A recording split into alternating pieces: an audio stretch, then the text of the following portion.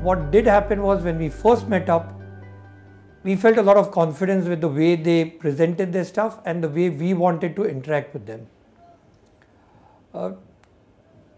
In fact, just last week, there was a major information technology in healthcare meeting in Bangalore. And what I realized is, looking back, that when we met BigSun, the information technology knows their work. The medicos know what they do in their business of medical management, treatment, and running a hospital. But the interaction that should happen, which should be an open board for both, somehow does not exist amongst both the groups. And this is where we felt very comfortable with BigSun technology, that when we put forth what our issues were and what we were looking at, we saw a lot of positive thinking on their part and their openness to adapt to our way of working it out.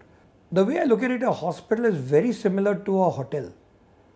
You have the accounts department, you have the admissions, you have the discharge. There a client gets into the hotel room, gets out, which similarly happens in a hospital. The biggest challenge that happens is the clientele is totally different. So this is where the IT comes in, of making that ease of admission, ease of discharge, which is where the software comes in. I think, in fact, in the meeting when I discussed with the other hospitals and colleagues, they were quite surprised as to the progress we have made in the 2 years. We have a lot of automation as far as all the facilities, whether it is the professional facilities that the doctor provides, or the pharmacy, or the labs. It's automated to the level that the billing does automatically the moment the test or the procedure is done. But one of the things that impressed me most was, as I said about the discharge and all, effectively, if you look at us, we are almost an 80-bedded hospital. With the IT being in, we effectively become a 100-bedded hospital without adding any infrastructure. I think upfront it is the openness, that they are receptive to listening to the doctor.